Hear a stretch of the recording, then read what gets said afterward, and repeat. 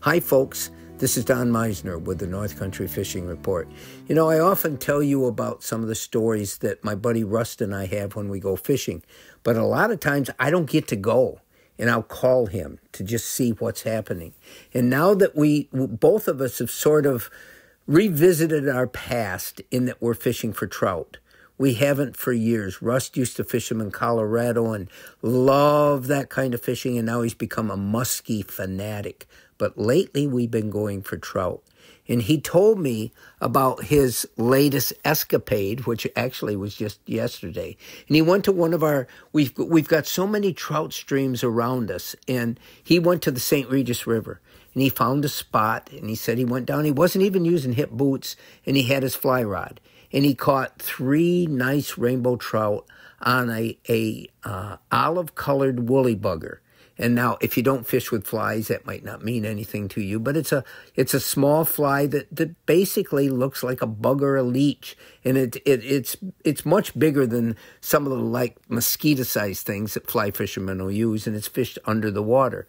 But the fish really seemed to love it. But then he said he stopped getting strikes.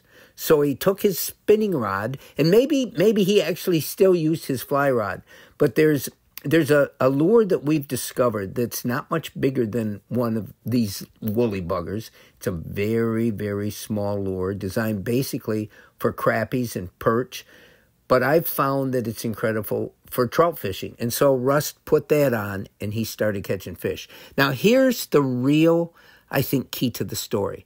Rust has always been a person that doesn't believe that color matters that much.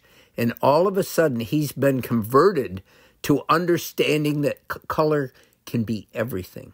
So he started with a lure, this little soft plastic lure, not any bigger than the fly that he uses, and it was in a similar color to the olive color that the fly was. And he got 3 quick strikes. I think he caught 1 or 2 of the trout. Then he said nothing. So he went in his little bag that he bought these lures from Walmart, found another one of a different color, put it on, and bam, bam, bam, started getting strikes, and then nothing. And he said he did this with 4 different colors. Then he decided to go to the other side of the river, fish a different stretch, and the same thing happened. He started, in whatever color he had on, he got 2 or 3 strikes, then nothing. Changed to a different color, same lure, same everything, and got strikes. And I think it shows that fish, number one, learn quickly, but also they can change in their preference. They realize after seeing something a few times, well, we're not interested, we don't like it. Put a different color on, and it creates a different reaction from them. So I think this is a nice story. He had a wonderful time fishing, and he was able to give me information that I can pass on to all of you. Until next time, folks, this is Don Meissner with the North Country Fishing Report.